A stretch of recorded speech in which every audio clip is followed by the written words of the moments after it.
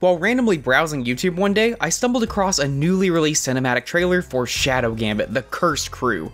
The trailer immediately piqued my interest. It had really cool, unique character designs, a great art style, a captivating theme, a focus on stealth, and as a film student, I especially appreciated the energetic camera work and excellent direction. All of that was great. But what truly sold me was a section of the trailer where the crew stops and formulates a plan before then showing each member executing their part in the synchronized elimination of their targets. While I hadn't seen any gameplay at this point, I had already been sold on the core concept of the game. The idea of planning out and performing an elaborate sequence of actions with multiple characters to stealthily eliminate a group of guards is intrinsically awesome, and seeing brief snippets of gameplay at the end of the trailer was enough to get me to imagine how such an event might play out in actual gameplay. So being wholeheartedly sold on the game, I rushed to Steam and added it to my wishlist, where it remains to this day. Yeah, that's right, we aren't actually talking about Shadow Gambit as, at the time of recording, it isn't out yet. There's only a few weeks left until its release and I am eagerly looking forward to jumping into it, but today, I'm here to talk about what happened next. After wishlisting Shadow Gambit, I was curious if the developer Mimimi had made any other games in this style, and so I clicked through to their developer page and sure enough, they had. Shadow Tactics in 2016, and Desperados 3 in 2020. I proceeded to pick up both the titles, and now, nearly 5 months later, I finished them. To say that these games blew me away would be a gargantuan understatement that would in no way properly express how taken aback I was by just how much I loved these games. If you'll indulge me, I'd like nothing more than to tell you about what very well may be the best video games I have ever played. Okay, so to give you a basic overview of these games, they place you in control of a group of 1 to 5 characters, each with their own abilities. You use these characters to sneak through increasingly elaborate mission layouts as you progress through a linear story. When first looking into these games, I loved the concept,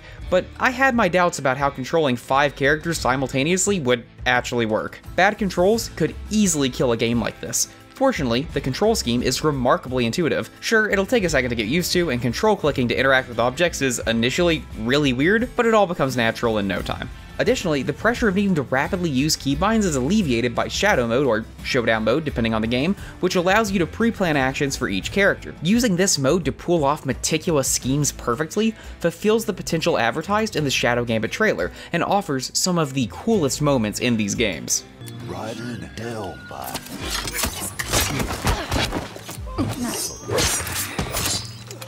Scratch 1. Everything feels extremely responsive, and the characters will almost always do exactly what you want them to. One of the most remarkable things to me about these games is that they manage to avoid almost all the classic pitfalls of the stealth genre. I love stealth games, I always have. There's just something alluring about being a blade in the shadows, but the games in this genre, at least for me, tend to have one of 2 main pitfalls. Either the game is extremely restrictive, allowing you almost no room to get creative with your approach. For example, I loved both Plague Tale Innocence and Requiem, but the stealth in both titles is pretty rigid. Due to your limited toolkit as Amicia, there's only so many ways to sneak past guards, which can result in stealth getting repetitive. The second pitfall is when the game gives you copious amounts of freedom and allows for tons of creativity, but in so doing nullifies its own sandbox by making the game ridiculously easy. Probably the best example of this would be Dishonored. While it is my favorite game ever made, it lacks almost any challenge. Finding ridiculous ways to kill guards is intrinsically satisfying, but you never need to get creative. You can just blink behind someone, stab them, then blink away, and that method alone will just about get you through the entire game. Both Shadow Tactics and Desperados 3 are extraordinarily impressive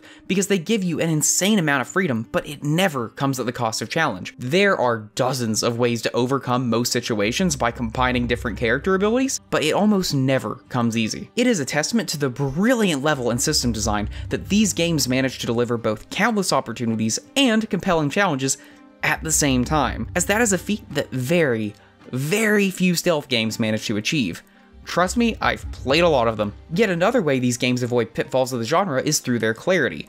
Most stealth games operate on some level of vagary. What the exact rules are on when a guard can see you and how he'll react if he does are very often obscured, which can lead to many frustrating moments. The Mimimi games completely sidestep this issue by giving the player all the information they could ever require. Where exactly is this guard looking? How much noise will throwing this bomb make? And how will guards react to seeing footprints? All of these questions have exact answers. The games are very upfront with their rules, which gives the player the power to play around them. The game also behaves consistently, so if your plan goes wrong, it's because you overlooked something, not because the game didn't give you all the information required. There are numerous concessions to reality for the sake of gameplay and readability. Realistically, this guy should be able to see me, but because I'm not in his view cone, he is clueless. My characters shouldn't be able to see the entire map, and these guards follow extremely rigid patrol patterns. While any of these things could be tallied up as a negative that detracts from immersion, I would argue that in fact, these choices increase the clarity of the game and subsequently vastly improve the experience of playing it. Sure, it would be more realistic if the guards had randomized patrol routes, but if they did, then you couldn't formalize plans that utilize and manipulate those routes, which would make the game a lot worse. Another glaringly unrealistic feature is that running makes no noise. You can sprint back and forth directly behind an enemy and they won't hear a thing. This is unrealistic and more than a little silly, but once again, it enhances the act of playing the game. Instead of worrying about making noise on your approach, you can instead focus on executing your plans with deadly speed. The point is that these games have an extremely clear vision of what they want to be, and every choice made supports that vision. Something I value very highly in games is replayability, and man do these games deliver in troves. These levels are immediately fun to replay because there are so many possible ways to solve each problem that no two playthroughs will be the same.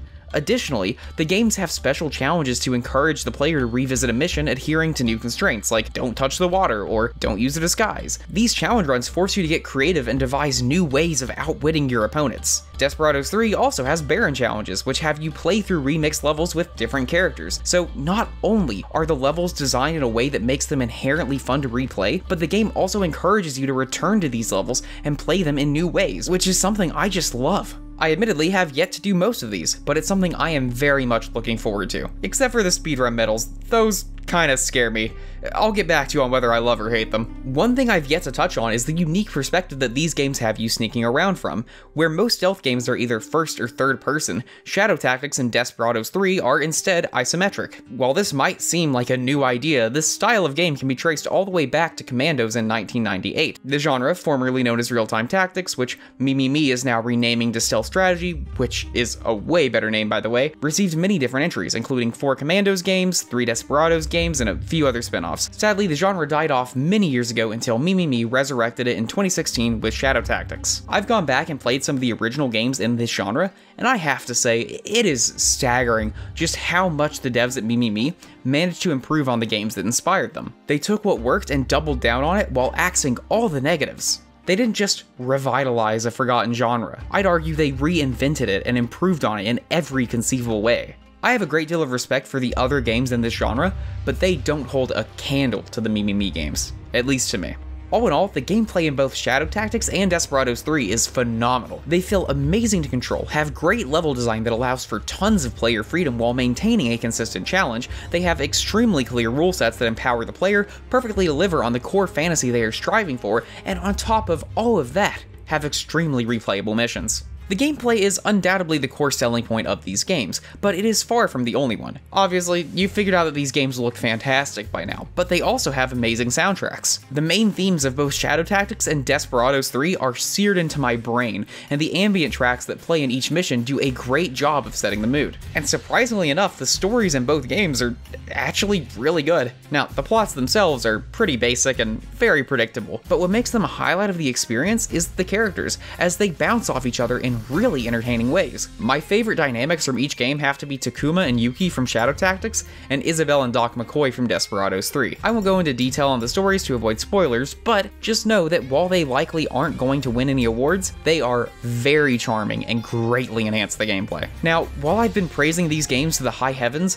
that doesn't mean that they're perfect, and in the interest of fairness, let's briefly touch on some of the negative aspects of these games. For one, dropping bodies off cliffs is incredibly finicky, and it often takes a second before the game decides to let you do it. Additionally, Desperados 3 introduced a lot of quality of life features, such as being able to speed up time, being able to tie up unconscious enemies, and making it so characters can automatically climb ladders and make jumps, but none of these features are in Shadow Tactics, which can make it feel worse by comparison. Oh, and in Desperados 3, tied up guards can be used to lure ponchos away from their post. The thing is, ponchos normally never leave their posts, and that's kind of like an integral part of the game's challenge, so As you might imagine, being able to lure ponchos away really easily completely breaks the game. Fortunately, you don't have to use this cheesy strat. I've never used it in my time playing the game, and I've already beaten it on the hardest difficulty, so it's very easy to just ignore this poorly balanced mechanic for the sake of a better experience. To be honest, those are extremely minor issues, but I do actually have one major issue with Desperados 3 in particular. They made a choice at the end of the final DLC mission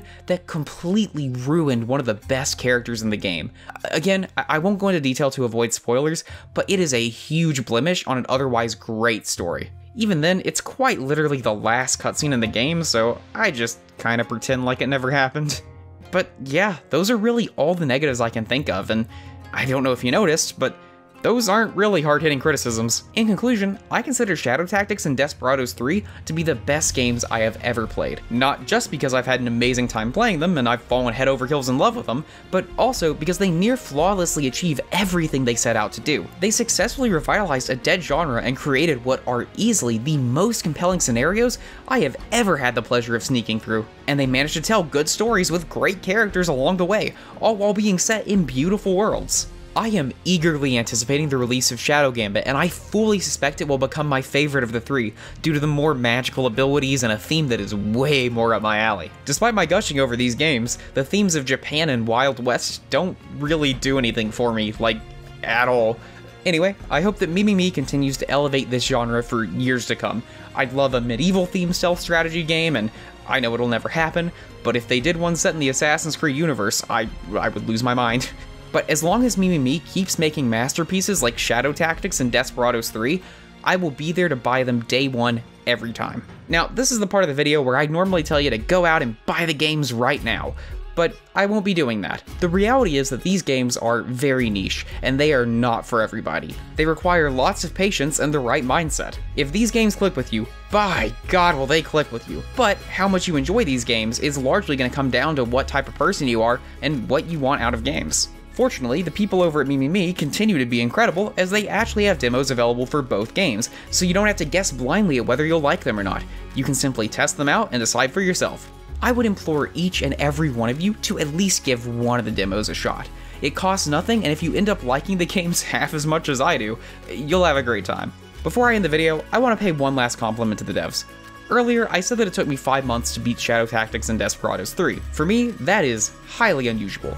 I tend to blast through games really fast, but I actively stop myself from binging these games because I wanted to savor every single level, and more importantly, because I didn't want these games to end. And I plan on taking the exact same approach with Shadow Gambit, and as I work towards 100%ing Shadow Tactics and Desperados 3. Coming from me, that's about the biggest compliment I can give. And to any of the devs, if you all end up watching this for whatever reason, thank you so much for making these games, genuinely.